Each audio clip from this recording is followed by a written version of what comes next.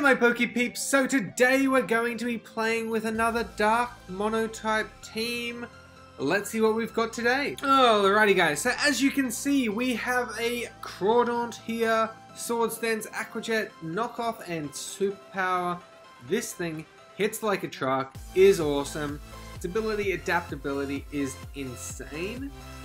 So yeah, hopefully we get to use that pretty effectively. Then we have a Scarfed Hydreigon. This thing again hits really hard, super fast, really cool Pokemon. Also can at this speed tier outspeed Scarfed Crocodiles, which are also very common. So again, Scarfed Crocodile, using that one as well. I really enjoy using a double Scarf. I think it allows a little bit more unpredictability. People are sort of thinking, oh, he's got a Crocodile, that's probably going to be Scarfed. Oh, he's got a Hydreigon, that might be Scarfed.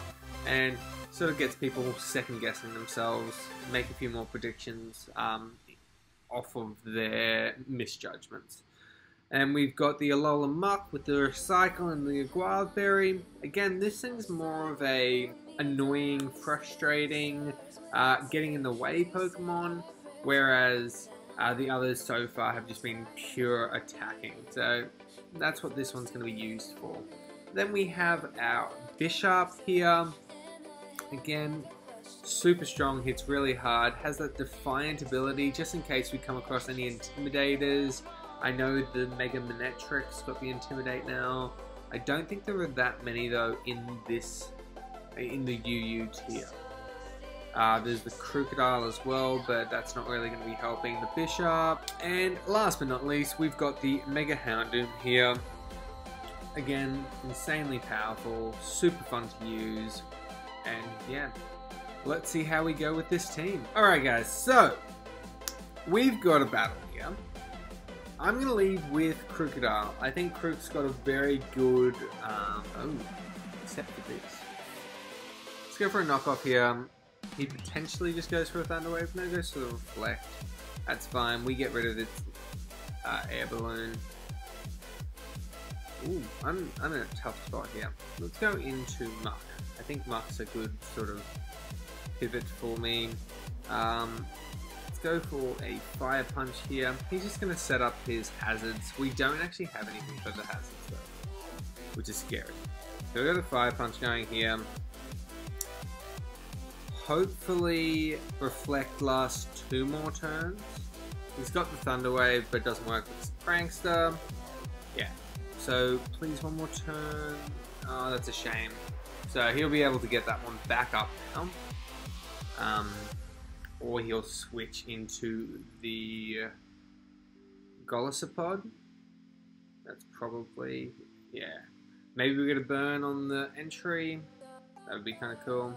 We don't, but that's fine. Let's go for Poison Jab. He goes for the First Impression, and he's also the Quick Claws set, which is kind of cool.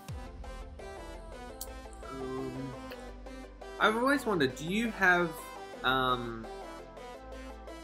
like, are you in charge of who you switch into when you use Golisopod, like with the emergency exit, or does it just switch into something for you? I've never actually used one, so yeah, I'm a little unsure. This Muck's actually doing a fairly good job. I don't think I have too many things to worry about. He's obviously got the Mimikyu setting up in front of me now, which is a bit scary, but we do have options. He goes for the Let's Snuggle Forever. Again, I personally think he wasted that. I'm just trying to think what we should go into now.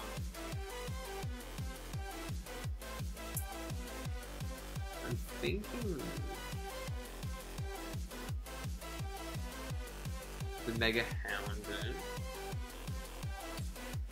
And just going for the Mega Evolve and the Dark Pulse here. He probably goes, oh no, he stays in. That's cool. We do half get the flinch. We do actually get the flinch. That's pretty funny. Go for the Dark Pulse again. Chansey, oh sorry, Blissey definitely can come in now and not have any issues. Yeah, so Blissey comes in. We're still doing a little chunk there. I'm going to go for a Nasty Plot. I don't really need Houndoom. He gets outsped by the Mega Scizor and the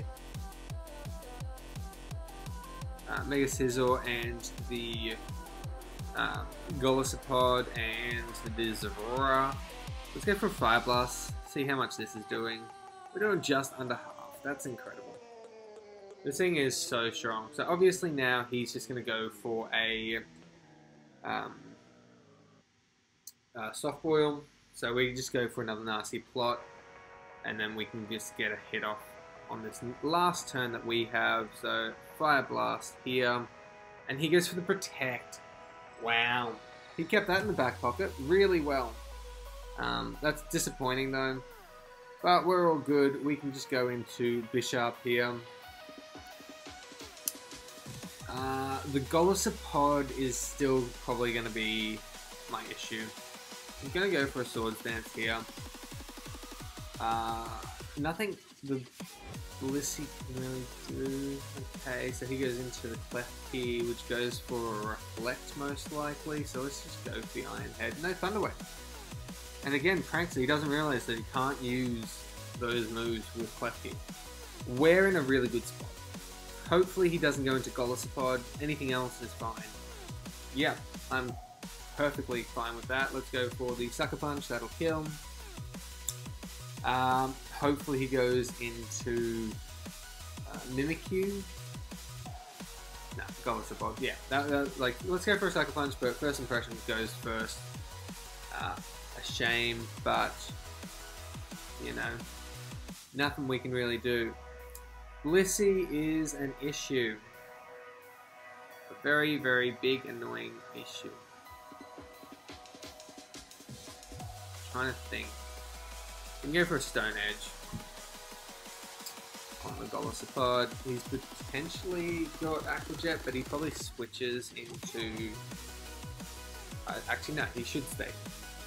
If he doesn't, yeah, okay. So this guy's actually quite a smart battler. Blissey's out of the way, which is a huge. Sorry, I wasn't talking then. I actually just got really confused. So Golisopod can come in now, and just cause havoc. But he goes into Beedrill, which was definitely the wrong move because Aqua Jet's going to do a hell of a lot, unless he's got Fell Stinger, and that's his whole play. Is going for Fell Stinger. Okay, but at the same time. We still outspeed. Let's go for the Earthquake. I'm kind of a little bit stressed because, yeah, if he goes into Mimikyu now, we can win. If he goes into Golisopod and just goes for the first impression, yeah. So he's probably going to win this purely because of the first impression Golisopod. I didn't have anything for it. I just didn't. I can go for a Dark Pulse here if he switches. Yeah, okay. So this guy's a good battler. He knew exactly what he was doing. He knew his ins and he knew his outs. First impression, Golisopod was his only win condition here. And yeah. So, good on him. He deserved to win that.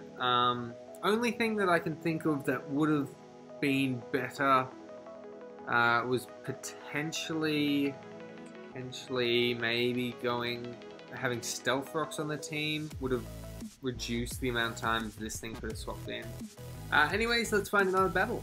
Alright guys, so we got another game here. I'm pretty excited. The Slurpuff is definitely scary. However, we have a few options that'll be able to take it out. I'm actually going to lead with Bishop here. Now it sounds silly. However, Bishop, if he goes for a Belly Drum with this, the Iron Head will kill it. If he's in with this, I can Sucker Punch and it'll do a fair bit of damage. If he leads with this, I can go for the Iron Head and that'll do a fair bit of damage. Iron Head, fair bit of damage. This is the only thing that if he leads with, Bishop is sort of stuck on. Perfect. Let's just go for the Iron Head here. And we outspeed and we just take it out straight away. So, could not have gone better with that Bishop play.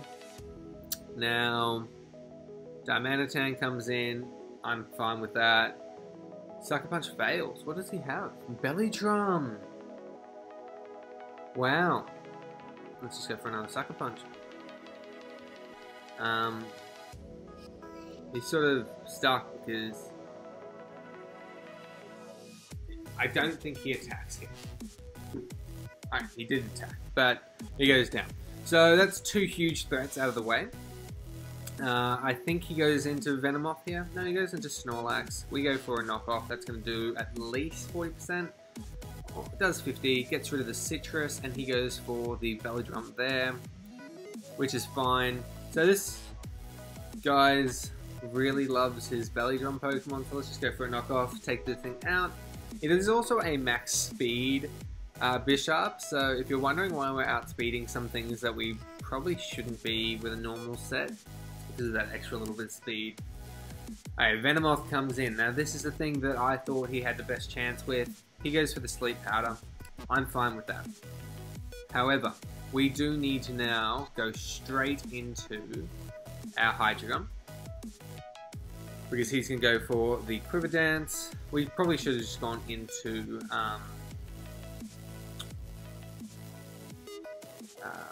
not Hydreigon and gone into Crocodile, but I'm pretty sure Hydreigon will still outspeed. I'm just going to go for a Draco Meteor, sorry, and hopefully he just goes for the kill on us and doesn't set up again. Cool. Because now we are free to go into our Crawdont here and just go for an Aqua Jet, which will kill. And then he's really can't set up with anything. If Aerodactyl comes in, Aqua Jet should be doing enough to kill. He can probably go for a... Okay, actually, he's in a good spot. He's in a good spot because he'll just go for the extreme speed here. Does Sucker Punch still work on extreme speed? I think it does. So let's go into... Oh no, Bishop's asleep! Oh, that's not good. He goes for Stomping Tantrum. Wow. It's not good. It's not good. We can... Let's go into Krook. I think Krook's our only sort of play here, but I'm pretty sure he wins now. If he goes for an extreme speed, anything bar, that kills. Ooh. Actually, we might outspeed with Mega Houndoom. Does he go for the extreme speed though? Alright, so unfortunate is unfortunate. We probably should have just gone for a knockoff or even a superpower. But yeah, we misplayed pretty hard there. Let's go for a knockoff, and it's not that's killed. Wow. Yeah, we misplayed really hard there with the extra Aqua Jet. Yeah, we definitely just needed to go for the superpower there, take it out. We knew it was going to go for a Belly Drum, but yeah, it was straight up just a misplay. It was really bad on my part. Sort of kicking myself in the butt for that.